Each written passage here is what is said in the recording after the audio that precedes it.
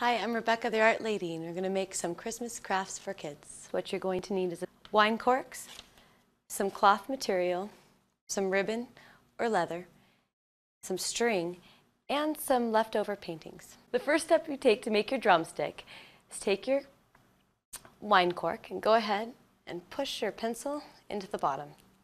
The next step is to wrap it with material.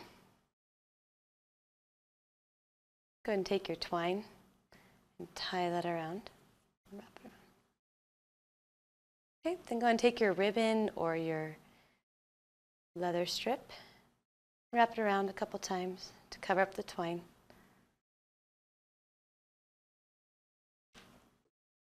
And that's your drumstick.